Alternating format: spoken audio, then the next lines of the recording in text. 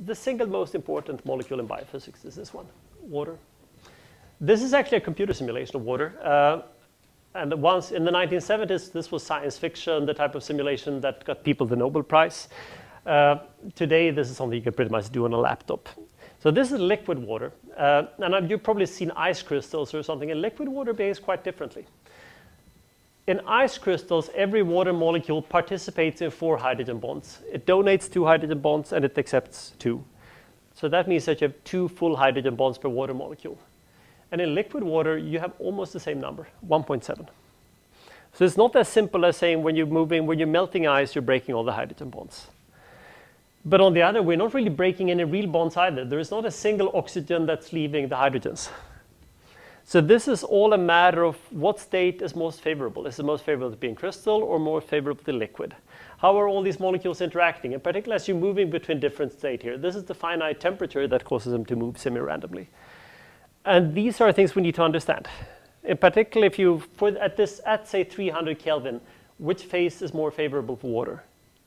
It's going to turn out that's not too different from proteins or DNA or anything. So that understanding that if you're studying physics, in particular quantum physics or quantum chemistry, it's usually you're looking at one molecule, right? And then you want to determine what is the structure with a capital S, what is the energy. This is more complicated. I haven't even introduced any quantum yet, but the problem is that we can be in multiple structures, which again is very much a character of biology. We're going to come back to that a lot. It turns out that these hydrogen bonds are very much causing the properties of water, that you have high freezing temperature, high boiling point. The energy of each hydrogen bond in water is roughly 2 kilocalories per mole. Can be slightly more in proteins. That's a number you should know, but we're going to come back and repeat it several times. And the reason why you have this in water, you might remember even from upper secondary school, is that the oxygen will effectively steal some electrons from the hydrogens, so that the hydrogens end up with a small partial charge, positive charge, and the oxygen with a small negative charge, and that means that that hydrogen is also happy to interact a bit with that oxygen. There is another molecule that's equally central, and that brings us more into the real biomolecular structure. That's DNA. You've probably seen this. Well, I would be a bit worried if you haven't seen that molecule a dozen or 100 times by now. You see it all over popular science literature and everything. It's kind of the hallmark of modern science. It can, I think, yes, oh hi, it's even embroidered into carpets. Virtually every single life science center in the world, including SciLife Lab, needs to have a model of DNA in their logotype. That tells you something about how important it is.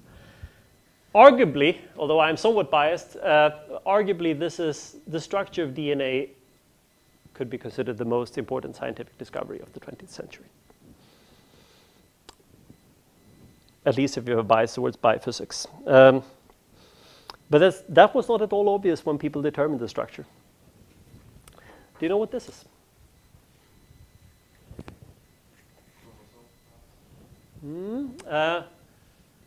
In a way, it's not so bad. So chromosomes, the problem is science always makes sense retroactively. When we knew what we were finding, right? But when you make science, you usually start out with a mess and then try to make sense of it. So DNA was actually first isolated in the late 1800s. Somebody tried to find other than they were studying pus from infectious wounds and everything. And then they came up with some sort of other strange compound. And at the time, they had no idea what this was. But then eventually, in the first part of the 19th century, people were able to isolate this strange molecule that exists in all cells. And when you isolate the molecule, again, at the time, there were no obvious easy ways to determine what the molecule looks like. It's a salt or something. You can easily dry it out to get it into a salt, but what do you do from that? It's a salt. You can't put a salt in a microscope and see what it looks like, because the microscope is limited by the wavelength of light. The obvious way you could do with physics is, of course, if you turn the salt, if the salt is a proper crystal, you could shoot X-rays on it. And if it's now a sequence of crystals, then you have trillions and trillions of molecules, right? And then you're going to get a diffraction pattern from all these molecules. And then you can capture this diffraction pattern. Now, that is trivial for sodium chloride, 2 atoms. And you determine what is the length between 2 sodium atoms, what is the length between 2 chloride atoms, and what is the length between the sodium and chloride. And from the patterns, you can see the type of unit cell you have in it. Easy. For DNA, in principle, the same thing works, but it's a slightly more complicated molecule. So this is a diffraction pattern from a DNA crystal, determined by a scientist who is not as famous as she should be, Rosalind Franklin. This photo, what the scribble there says, is photo 52 on May 2nd, 1952. And that's all they had. What Rosalind and Franklin Gosselin did is that there's an amazing amount of things you can do just by approaching this systematically. So you see that there appears to be some sort of systematic difference between these bars, right? They're spaced roughly the same distance apart. And if you do your physics properly, and you're just going to have to trust me here, I would so not know this either. If you start to put out some length lines here, you can actually use those length lines to derive, well, first, this cross would correspond to that you're actually having some sort of helical shape in the structure. And these length lines will tell you something about the length scale, that there is some sort of repeat here with a few angstroms or nanometer. But that's all you can determine because it's pretty darn low resolution. So you can't go from the left and tell what the structure is. That's impossible. What you then can do is that you can sit down pretty much with a molecular model and say, if I have a hypothesis how DNA would look like, I can test, would this hypothesis model lead to a diffraction pattern that would look like the one on the left? Then there are three possible answers. The answer might be, no, actually, in principle, there are only two. Your model could be incompatible with the data, or your model can be compatible with the data. It's impossible to say that the data proves that your model is right.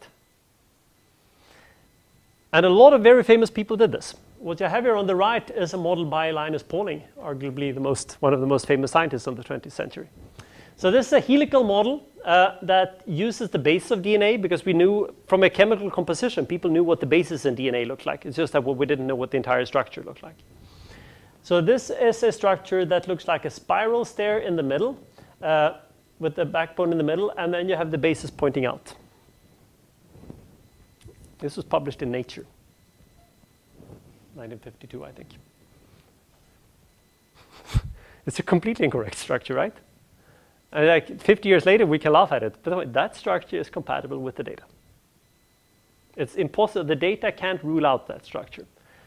So this is as beautiful as physics is with great models. Physics can also lead you wrong. It's not a stupid structure. It's one of the most world famous chemists and physicists in the world, but the structure was not right. We tend to sweep such things under the rug in the history of science, and I think that's really stupid. Because when we present science to you as students, we send the signal that every single prediction we ever made was right. And that's not the case. It's rather the opposite. 95% of the predictions we make are wrong. We're going to come back to after the break how we figured out that it was right. But there's a famous interview with Linus Pauling, not specifically based on that paper. That's 30 years later when it was famous with his Nobel Prize and everything. And there is this interviewer, Dave, I forgot what his name was. And I was, so Dr. Pauling, how does it come you have so many great ideas? And his answer is, well, Dave, it starts with having a lot of ideas. And the point is that is how science works. You need to have lots of ideas. You need to dare to make assumptions. And that's one of the things I want to teach you in this course. Don't be afraid of picking up pen and paper and start assuming things. And work on things and see where it leads. The worst thing that can happen is that you realize you get a beautiful model and 2 pages later you're going to realize, oh shit, that model is completely compatible with the data. But that we're going to come back to after the break. It's 2 p.m., so let's meet here 1:15, and then I will continue. All right, I will get started again. So I'm going to tell what I told Burke and Lucy here in the break, that I know that you like structure a lot. So what I'm going to do for all of these lectures, I will try hard to stop sharply on time and not putting over more than 1 minute. That might mean that some lectures I'm going to run out of time, and then I just move the last 5 or 10 slides or whatever to the next lecture. So I'm never going to skip going through them. If we want to understand the DNA structure a bit, and this is something that I would like to ask you to do because it's hard to understand in 60 seconds. Understand the different components of these nucleotides. You have the different bases that you've probably seen in popular science at least, A, G, C, and T, that then they're binding to a small sugar, which is also binding to a phosphate, and then these phosphates are linked into this long chain that was determined by Levene already in the early 1900s. There are a bunch of different ways you can look at the structure, but the whole point, the whole component here, each building block is called a nucleotide with T.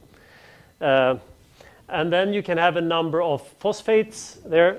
You have the bases, which are the actual parts connecting to each other. And I Unfortunately, this was the only one I printed in your handout notes, but I think this might be a better picture, and you can find this online. So that the whole thing is called a nucleotide with T, and that consists of a phosphates, a sugar, and the sugar and the base together there is called a nucleoside, which is a nitrogenous base. Classical exam question to ask you to show, I will show you the molecule and I will ask you to name what the different components are. These have been known for a long time, since the early 1900s. And during a lot of years when people spent time studying that, Erwin Chargaff found very interesting results, that it appears that no matter what organism you have different ratios of all these, but it appears that adenine and thymine always occur at roughly the same concentration, and guanine and cytosine roughly at the same concentration. What that concentration is, it varies, but they always occur in pairs. And that was the one key discovery that two other scientists used. So there are a number of problems with this structure, even without the Chargaff rules, that these outwards facing bases, they would need to make hydrogen bonds with water or something on the side. Yes? I saw on the last slide that you have, they work exactly the same. And what is that? It's biology. Noisy.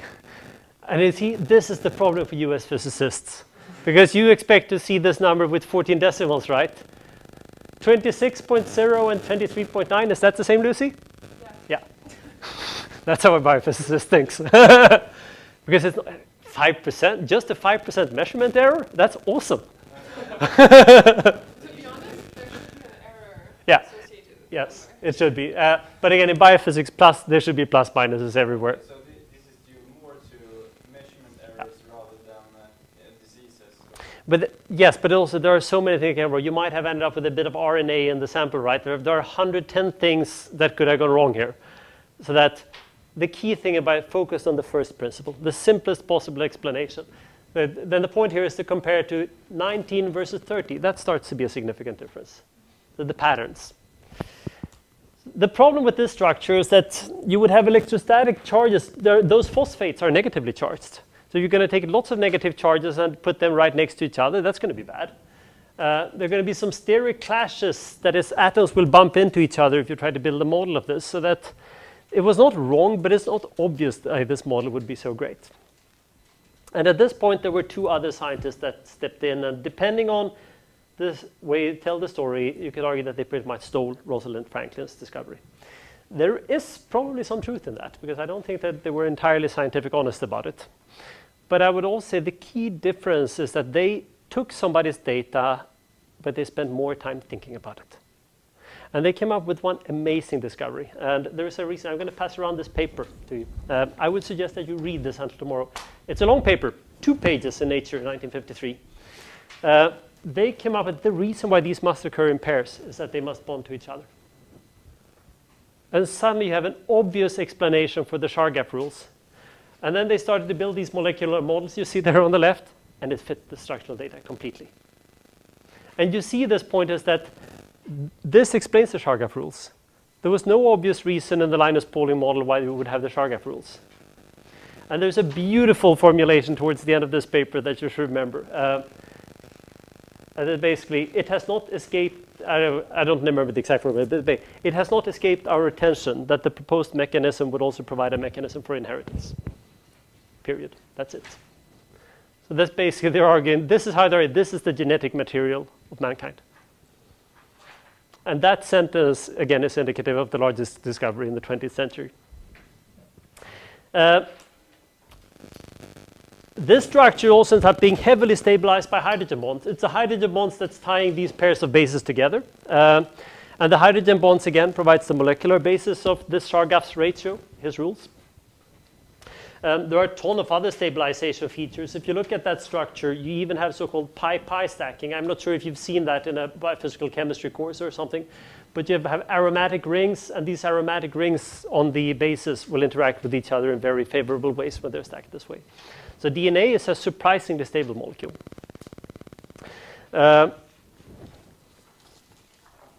It's also a slightly more complex molecule. Why would you have 4 bases? Being a physicist, you probably work with computers. How many states do you have in computers?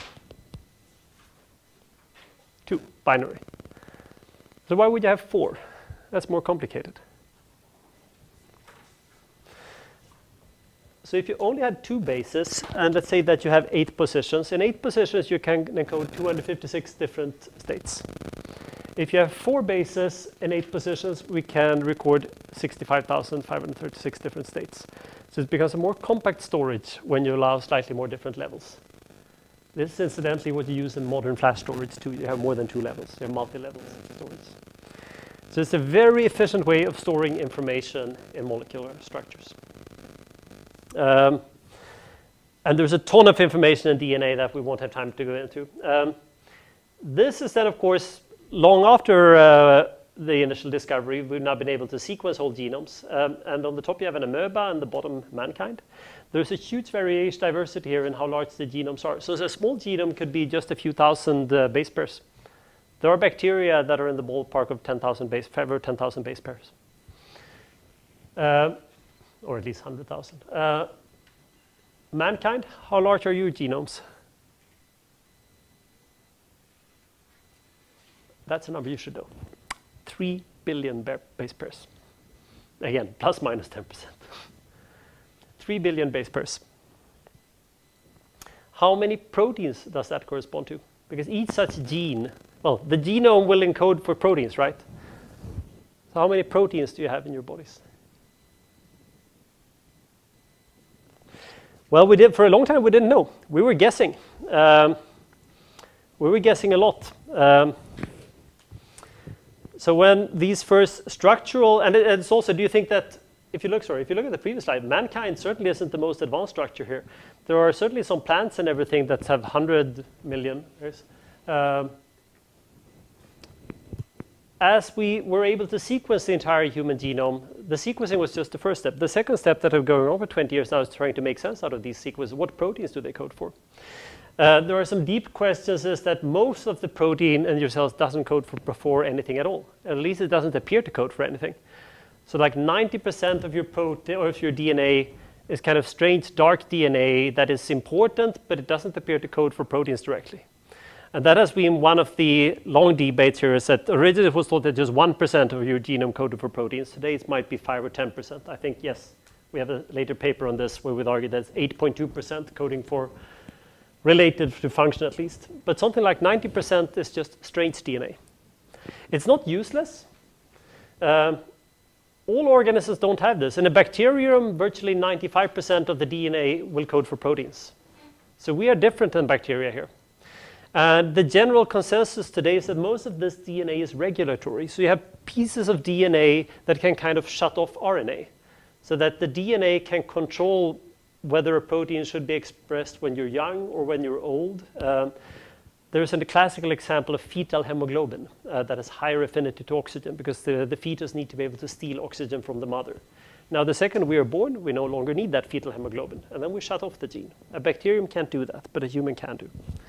But this is not quite science fiction, but very much active research. So it's a bit of a mess. To come back to the question of how many proteins we have, that has been going down year by year. We thought at first was 50,000 to 100,000. The latest number pegs it at slightly below 20,000. So as fancy as you think you are not as particularly fancy. There are only 20,000 small molecules that determine everything about us, from the color of our eyes to the hair to their length, everything. If you compare it to something else, a Christmas tree, given the season, how many proteins does a Christmas tree have? Take a wild guess. 15,000. Good guess, but wrong. 200,000. So we are roughly 1/10 as complex as a Christmas tree. But we don't really know why. It likely has to do with evolutionary pressure. Well, I guess if you're a Christmas tree, it's not good to be beautiful. But the most extreme evolutionary pressure is bacteria. And that's likely why bacteria has had to focus on so few, maybe just 4,000 or 5,000 proteins, because they can't afford to carry around things that are not absolutely necessary. But all this evolutionary stuff we don't know. We're going to come back to that, the evolutionary pressure on biology and everything. There is another type of molecule called RNA, just to remember what DNA looked like. If you take that sugar, and in DNA we have an OH and an H group. In RNA you have two OH groups. That's a tiny difference. but this will completely alter its stability and how it behaves. So while DNA forms a double helix with this classical, RNA typically prefers to be a single strand. I'm not going to go into details exactly about how these reactions work. RNA, this AGCT bases we have in DNA, they're AGC and uracil instead of thymine in RNA. There is a molecular reason that I'll cover it in 30 seconds, and it has to do with that cytosine can actually chemically be degraded to uracil. Cytosine exists in both. It takes a while. If that were to happen if you had uracil all over the place in RNA, the problem is this would lead to errors all the time that would build up, and that would be very bad. So in DNA, that where we store information a long time, it's very important that they are different. In RNA, we typically just store information transitionary, so it doesn't really matter that much. And that's likely the evolutionary reason.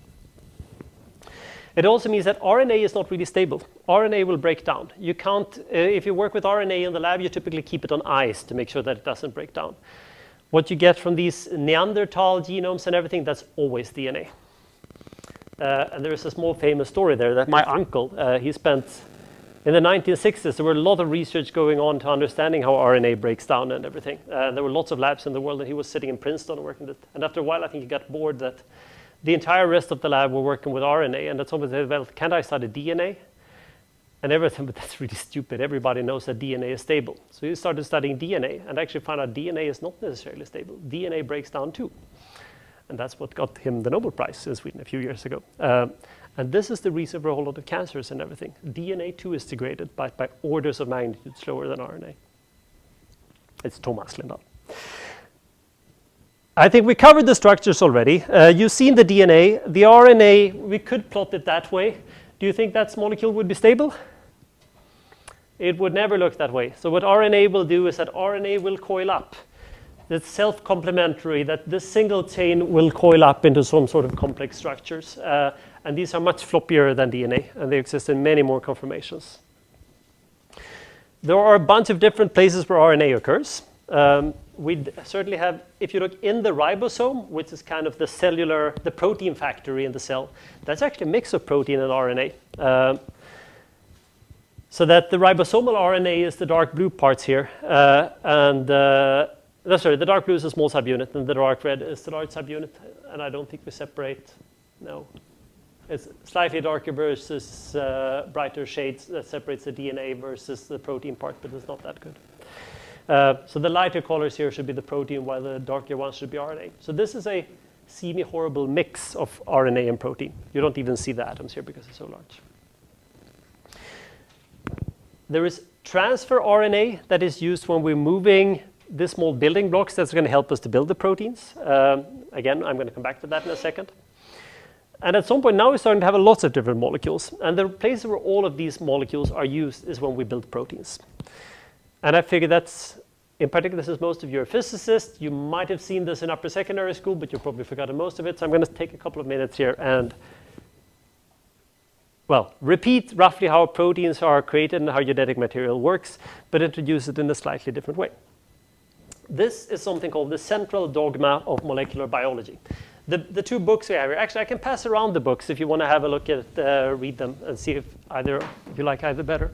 Both of them introduce this, but they introduce it in slightly different ways. So the central dogma of molecular biology can be formulated as sequence leads to structure, leads to function. And the sequence we have, that is what you have encoded in your genome, in the DNA. That's pure sequence information. Well, it is encoded by molecules, but its sequence is A, G, C, and T. This is converted through RNA to protein structure. And for a particular sequence of DNA, you will have a particular sequence of amino acids in a protein.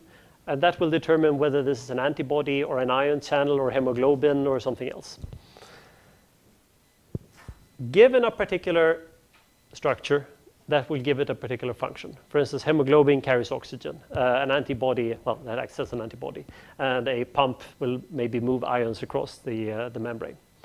But it's always sequence, DNA leads to structure, the protein leads to the function, what the protein does. If you want to change the function, we need to change the structure, and if you want to change the structure, that means we have to change the sequence. The sequence structure function. And the way this happens is that we need to start from DNA. And DNA is normally, when you see DNA, it always has this double helix on. But if it's a double helix, we kind of protect the bases on the inside, right? So to be able to read this, you need to start by splitting the DNA. And this whole sequence of events where you need to recognize the part of the DNA, a particular combination of bases where to start reading. Then we need to cut the DNA open. And we're going to need a small machine to do this. And remember what I said the first part of last lecture. If you need a small machine to do something, what would your first guess be? It's a protein. So we need some sort of protein doing this. This protein, of course, is also encoded for in DNA. So then we have a bit of a chicken and an egg problem, but let's not worry about that for now. So this is a protein called POL-D, or DNA polymerase. So this cuts up DNA, and it can then create copies of DNA. So you then have two strands. So first you're opening here, and now you have one DNA strand there and one DNA strand there. And that's how we can replicate the information. The other alternative is that, well, that's good if you want to create more DNA, but then we would live in a DNA world that we have more and more DNA. It's not useful unless we can somehow read it and move the information somewhere else. That we do with a slightly different protein. It's a process called transcription. Transcribe, read, something, right? So then we need to open the DNA in a small piece. And this is a molecule called RNA polymerase. So the polymerization process here is when we're stitching things together. That's why they're both called polymerases. And ACE is always an enzyme, a molecule helping you to do a process. But in this case, we're not copying it to a DNA strand. In this case, we're leaving the DNA as is, because the DNA will close again, rewinding, but we're creating an RNA copy of the molecule. This is actually, it's not just a single protein. It's an entire class of proteins that are related to each other. This structure was finally determined at high resolution in the early 2000s by Roger Kornberg at Stanford. It's quite fun because I was a postdoc in this department in a different lab at the time. And of course, around the year 2000, they were all working so hard in getting this structure. And it's a completely different way of looking at this while it's happening, because people had no idea whether they would be succeeding. They had spent 20 years going after this structure, and nobody knew whether they would be successful. And of course, then they were. And coming back 2-3 years later, they were super famous for this. They were, in fact, so famous that they got the Nobel Prize for this structure, too. So at this point, we now have this red RNA chain. So now we have the genetic information, but we've copied it from DNA to an RNA chain. But that's still just a sequence of bases. And now it's very fragile. This is also fragile. This will break down spontaneously, as I mentioned, because RNA is not stable. There is a second process that does this. This RNA moves into a molecule called the ribosome. This is an old slide. It's a super old picture. It's old. It's 2005, 4 years after I got my PhD. Again, in the early 2000s, we had no idea what the ribosome looked like. So this ribosome, as I mentioned, is a complicated structure, both with pieces of RNA and protein and everything. So this takes the messenger RNA coming in, the small red chain there, and then had this other piece of RNA, transfer RNA, that is kind of small carriers. And each such carrier has bound one amino acid. And then you just have a sequence of these carriers. We're getting more and more and more of them. And then what the ribosome does is that it then stitches all these amino acids together into a long chain, and that's how we create the protein. And there were a number of groups involved here, but in particular Tom Stites, Peter Moore, and Venki Ramakrishnan. I got the Nobel Prize in 2009 for this, with X-ray structures. So we're talking about fairly modern science here. Again, it's only 15 years ago these structures were not available at all. So what you effectively do here is that you always have triplets of bases. Each triplet of base will uniquely code for a particular amino acid. And it was originally Francis Crick who discovered that.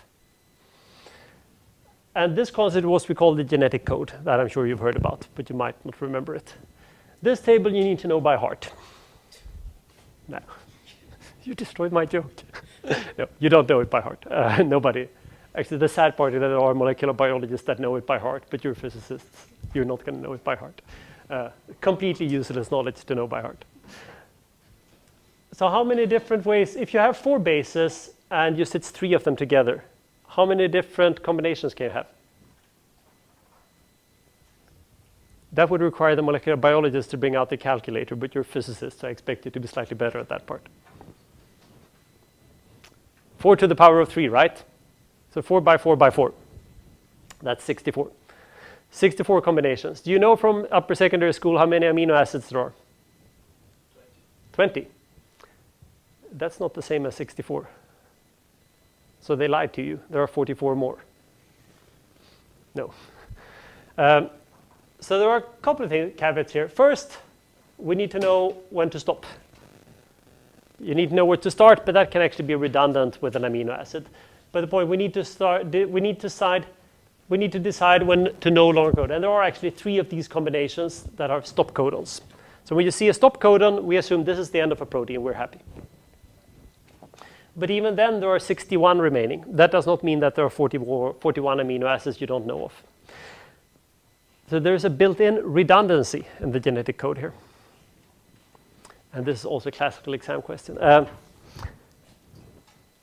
If you look at the amino acids, I'm not sure whether you can see the table here or in your logo. Do you see that some amino acids are more common than others, right? Some amino acids, there are at least 4, 5, 6 different combinations that code for arginine, while the poor tryptophan is pretty much just one combination, right?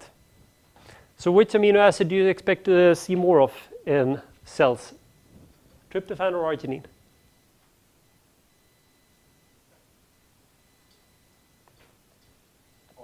Yes. So this, and how, if you just were to measure it, would you expect to see? Do you think that you see 6 times more arginine than tryptophan? Yes. You do. Again, within the normal 10 or 15% variation. This is what explains the relative abundance. That is, i.e., how much we have of each amino acid. Not evolution or anything. It's all based on physics, mathematics, combinatorics, whatever you call it. Simple code. These are the building blocks that we can combine them in different ways, but we can't change the building blocks. Yes? Do you mean that it's just random? Shouldn't the DNA be able to adapt to some of these more common than others? That's probably what DNA has done over 4.3 billion years. But, I mean, if it's 6 times more, just because it's 6 times more likely. So that now, of course, we're talking about in general, right? In your entire genome. Not in a specific protein might. There are, of course, some specific proteins that might not have any arginines, membrane proteins, for instance. But these are the general. Let's compare this with Lego. The relative distribution of all Lego pieces that are being produced by Lego Inc. That's one thing. The Lego pieces I use for a particular, when I'm building a particular toy, that's a different matter. But those are the building blocks that are available, and the relative abundance of them in nature is determined by the genetic code. And again, Francis Crick discovery. So to go from there, once we know what these building blocks are, right, and this was discovered in the 1950s, the other obvious thing is that can't we just determine the structures of these proteins with X-ray crystallography? Because we know that there should be a unique structure. Again, sequence leads to structure, leads to function. If the structure is not unique, it's not going to have a unique function. So there has to be a well-defined structure that only depends on these building blocks. So if I just know the sequence of the DNA, I can translate that using this code to the sequence of the amino acids in the protein.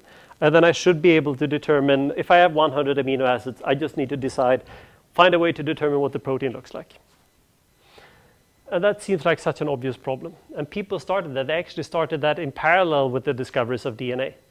And one of the big heroes in this field was Max Perutz. It took them 22 years to determine the structure of hemoglobin. Again, in hindsight, it was worth it. Can you imagine starting a project now that you would finish when you're my age? And you're not sure it's going to work. Talk about pouring your passion into something, right? Again, today it's simple because we know that there have been 5,000 other people in the world that have determined structures. Easy for me to do one. But being the first one, that is what real science is about. The other thing that we are so horribly spoiled with our computers. This is how they were determining their structure. They were sitting with rulers and measuring the distances between every single atom and building them up manually.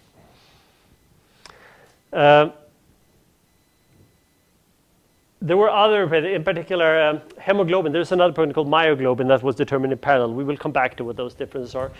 Since then, there have been a number of structures determined. They got the Nobel Prize for the first structures, of course. Ion channels, these structures, when I was a PhD student, the first ion channel structure appeared by Rod McKinnon. I remember there was a small talk out at Karolinska when the guy came over and presented his structure, and people weren't really, I and some other people went because I was a bit interested in membrane proteins, and it was so embarrassing because nobody wanted to go out and have dinner with the guy, so that the host there convinced me and another colleague that can't you join us for the pizzeria, it's a bit embarrassing otherwise. So we were 4 people sitting around the table. 3 years later, of course, he got the Nobel Prize, and now there tend to be slightly more people who want to meet him when he's in Stockholm. These are the structures that you have in, actually this is not human shape, but these are more similar to the proteins that exist in humans, where you actually have ion channels controlled by voltage. Aquaporins, these are the water channels that determines how much water goes in and out of your cells. Peter Rager shared the Nobel Prize with Rod McKinnon in, actually not 2001, 2003. GPCRs, the ones I talk about, Brian Kobilka, also Stanford, got the Nobel Prize for those structures in 2012. And the way virtually all of these structures have been determined is through X-ray crystallography. And that's what I said. Just take your proteins, grind it into a powder. So powder just means you will still have crystals, but they're going to be randomly oriented crystals. And then you put them in a very small droplet. We're talking about a microgram of crystal or something. And then you use a very large facility like this Max 4 down in Lund, a synchrotron. So you're using light, you're having electrons rotate around in the ring. And then when you use magnets to force the electrons to accelerate, so you're changing the direction, then they're going to cause synchrotron radiation lights. So you get very high intensity X-ray pulses. And then you use that and collect the scattered rays. That is so not film today, of course. You have computer CCD sensors. And then you're able to determine that type of patterns. It's slightly faster than 22 years nowadays because we have computers to help us. But then we determine what is the electron density corresponding to that pattern, and then you use computers to build a molecular model. But this can easily be a project that takes a few years. Just getting a crystal can take a year, if you can get it at all. But still, for a very long time, the safest way to get a Nobel Prize in chemistry was to determine the structure of a new important building block in your cells. And there are probably still more in the pipeline. It's a bit sad. When I first gave this course, I had all these GPCRs. They could say, oh, this is likely a future Nobel Prize. And that was so cool where I could say the next course round, and this was awarded the Nobel Prize last year. So a few years ago, there are other ways to determine structures, but historically nothing has come close to X-ray crystallography. And this is the beautiful way when things change in science. They change much faster in biophysics than in traditional physics. There is another way called cryo-electron microscopy. I have a paper on this that I'm going to pass around too, if you're interested. 3 pages, but the first page is just an image. This is a 2015 paper in Nature. So cryo-electron microscopy builds on the fact that you've heard about or seen electron microscope pictures, right? And the whole idea is replace the light with electrons. If you just accelerate electrons to a few 100,000 electron volts, they will have very short wavelengths, and then you can image with electrons. That is amazing in material science. You can literally see almost individual atoms and everything. So that way you can see structures that are as tiny as you want. The problem with that is that you only see that if you throw a lot of energy. You need to throw tons of electrons on this. And these proteins are fragile. So if you start to throw lots of electrons on the proteins, it will break. And then you don't see the structure anymore. So you need to have very, very low doses of electrons. And they need very sensitive detectors. The only problem if you're shining electrons on those detectors, the detector breaks. Most things don't like 500,000 electron volt electrons being shot at them. So for a year, everybody was joking about calling this field blobology and everything because you got these faint outlines roughly of the shape of a structure. But then through a sequence of events, suddenly there was a generation of new better detectors. The microscope were better. So during 2 or 3 years, this was literally like turning a page. So suddenly the method was good enough. So today, the hottest technique in the field, and we have 2 high-end microscopes of this out at SciLife Lab, is that instead of collecting diffraction patterns, you have a very, very thin film of frozen protein sample, maybe just 100 nanometers thick or something. And then we're literally using a microscope. Well, it's an electron, and then we have a real sensor here. And then we're collecting images about these proteins from, say, 100,000 different directions. Now you have slice-through images of your protein from 100,000 random directions. And that you throw in a computer and tell the computer, please fix this. And the amazing thing that it works.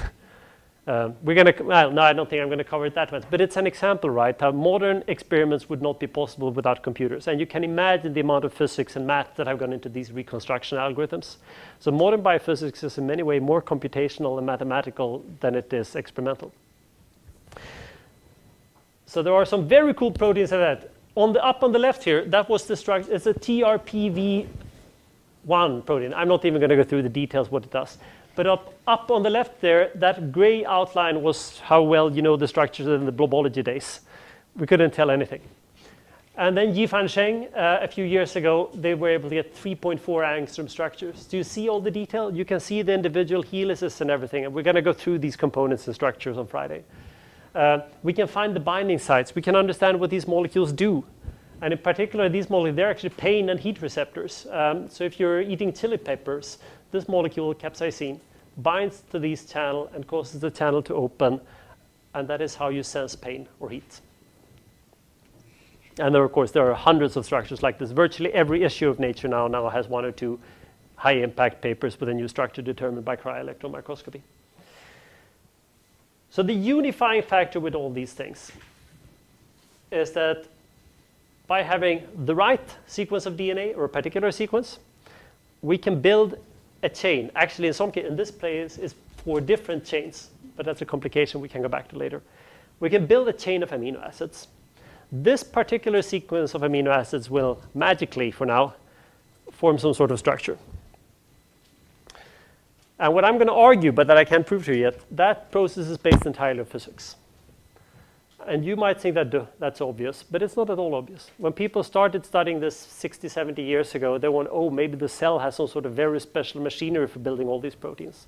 But the fascinating thing that the entire structure, the way that this protein always finds the same state, is based entirely on physics, which is remarkably cool. But once it has that particular structure, it creates the specific binding site here that causes us to bind that molecule. The way the entire molecule looks, it's what gives us the properties. If it's binding that molecule in the right place, the binding of that molecule will change the state the entire ion channel would like to be in. So suddenly, when we have bound this small capsaicin molecule, suddenly it's better for the molecule to move over to another state where it's open. Then, about say a minute later, but probably a fraction of a second later, this molecule unbinds. And now it's better for the molecule to move back to the closed state again. So these are stupid molecules. They're literally just molecules, right? But because they can visit, they're large, they're way more complex than, say, water or carbon dioxide. They can exist in multiple different states. They will literally move. And that's a complication, because how do you see those motions in X-ray crystallography? We can't, right? You could imagine determining 2 structures. You could, first we determine a structure of just the protein, and then I can take my crystal, but before I make the crystal, I can soak the crystal. I can add lots of this molecule, and I hope that this molecule will be bound everywhere in the crystal. And if I'm really lucky, I might hope maybe I can see one structure with the molecule and one without it. But how do we actually see the process when it's moving? So historically, the answer is you can't. And this is where the modeling comes in, understanding the differences between different states, and where virtually all modern pharmacology and everything is after, because you can imagine that if all these molecules steer and control your nervous system, what if we could deliberately steer them? What if we could create the molecule that's a better anesthetic or something? But that will literally require us to be able to go in and fiddle around with the process a little bit. So what I'm going to talk about on Friday, the reason for this diversity is this polypeptide sequence. And polypeptide, I spoke about amino acids. There are lots of different names here, and some of these things will just slip out of my mouth. A peptide string is just a sequence of amino acids. And the reason why I call it the polypeptide, I'm going to come back to this, is that these amino acids, they polymerize through something called peptide bonds. So each amino acids end with a COO minus group, and then the next amino acid typically starts with an NH2 plus group. Sorry, NH3 plus. If they move together, and I think we have, yes, I have an example of this. So I have these 2 amino acids, If they move together, they can release a water and instead form a larger molecule that sits together. So I have one amino acid there and one amino acid there. And if this happens again and again and again, this is what's happened in the ribosome. Then I create a very long chain of amino acids. So the point is that there are only 20 amino acids, but if I now have a string of, say, 10 of these, there are now 20 to the power of 10 different combinations. And that starts to be fairly large numbers. So by by connecting them in specific strings, I get much larger diversity. But just the string is not enough. The string just means that I have a string of amino acids. What tells different proteins apart is that there's R groups that I had on the other slide. Again, that's literally what makes one amino acid different from the other. So you have a tyrosine there in the middle, you have an alanine there, and you have a glycine there. So different side chains, the ones in red here, will cause a diversity. And we will come back to this too in the course, that this whole polymerization process is fairly simple. You deal with polymers in everyday life. Plastic. Plastic is just polymers. The ethylene is a small molecule derived from ethanol. The ethylene, you might have heard of polyethylene, PE plastics, every single shopping bag. But those are fairly boring, right? But the reason why they're boring is that every single monomer is the same. It's just billions and trillions of copies of the same monomer. For amino acids, you can have different monomers. And because they're different, we get much greater specificity and much cooler molecules. But fundamentally, a whole lot of things are going to be kind of, from the physics point of view, part of this is similar to plastic. When it comes to sequencing, it was Fred Sanger in 1952 who proved that, well, argued that proteins have a unique sequence. He managed to sequence it. There is a paper on Sanger's first paper on sequencing that he got the Nobel Prize for in Canvas, if you want to read it. It's a bit more chemical, so I didn't include it in the things I hand out, and I'm not going to cover it in detail. But given how, at SciLife Lab, we sequenced roughly the equivalent of 1 human genome per day nowadays. The first human genome was a worldwide endeavor that took 10 years, and now we do it in 1 day at one site. And Fred Sanger sequenced insulin, and it probably took him 3 or 4 years. So there's no other method that creates more biological information today than sequencing. It's exceptionally powerful. These are old structures, beginning of the 1900s. So the fascinating thing, the people, all this research on the proteins on the one hand, protein sequence on the second, DNA structure and DNA sequence, finally, they all happen in parallel. And it wasn't really until the mid-50s or early 1960s that we realized that all these things stick together. Good, Jesus, for once I'm on time. So I mentioned that the DNA structure was arguably the world's greatest discovery in the 20th century. Do you remember from the slides when the Watson and Crick paper showed up? When was it published? You have the paper in front of you. 52. When did they get the Nobel Prize?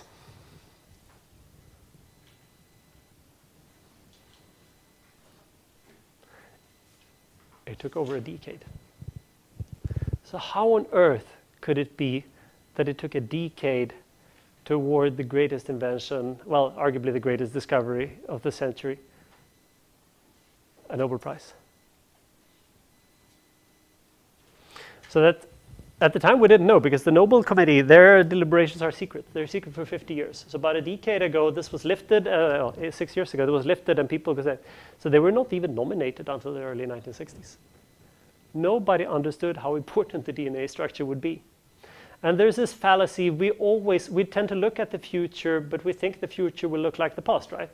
Science is obvious when you look at the rearview mirror, but in 1958, nobody could imagine that DNA would be important. It was just another small molecule that could be useful. Small fun paper, they determined the structure of a specific salt.